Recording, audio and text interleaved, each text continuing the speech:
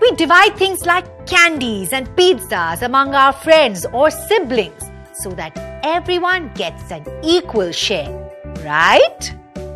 Now the question is, are we able to divide objects or numbers completely every time? You already have refreshment boxes for 4 athletes. And now you are given 16 oranges. You have to pack them into boxes such that each box has 5 oranges. So how many boxes of oranges can you make now? Don't worry, we already know how to find it, right? So let's do it. You pack 5 oranges in the first box. So how many oranges are remaining? Yes, you guessed it right. It will be 16 minus 5 equal to 11 oranges. Using these 11 oranges, you form the second box. So now we have 11 minus 5, that is 6 oranges with us. We take 5 more oranges and form the third box.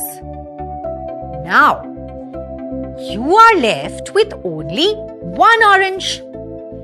This time, it's neither 0 nor sufficient to pack another box. Because to pack another box, you need 5 oranges. That is 4 more. So this 1 orange here is left over. There is a special name for this leftover number. It's called the remainder. Just think what all remainders we could have got.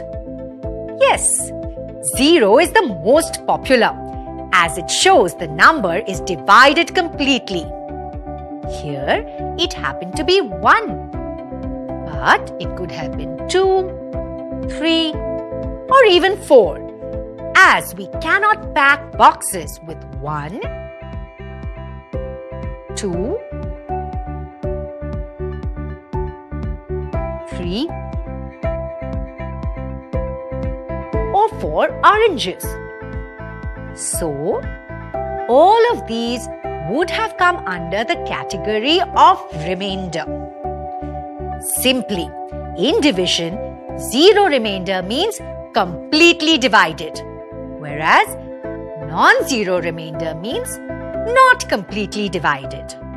But in any case, the remainder will always be 0 or a number smaller than the packet size or the number by which you are dividing the bigger number.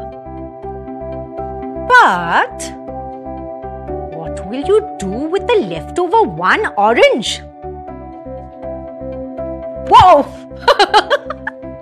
Maybe you can have it. If you like this video and want to watch many more amazing videos like these, like and subscribe to our channel now.